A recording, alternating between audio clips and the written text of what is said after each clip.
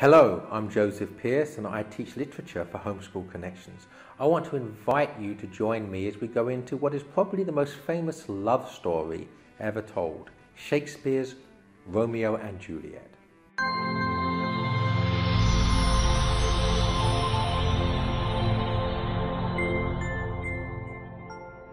Of all the list of famous lovers in literature, we might think perhaps of Penelope and Odysseus, or Paris and Helen, or possibly Dante and Beatrice.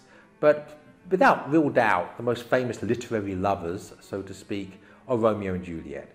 Yet what sort of love story is it? What sort of love do Romeo and Juliet have for each other? Is it a true, authentic love, as Christians understand it, where we lay down our lives for the beloved in self-sacrifice? Or is there something rather selfish and poisonous and narcissistic about it?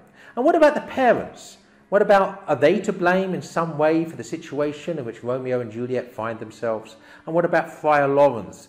To what extent is he an authentic Christian voice in the drama? These are all questions that we'll be asking and, more to the point, answering as we go through Shakespeare's tragic love story, Romeo and Juliet.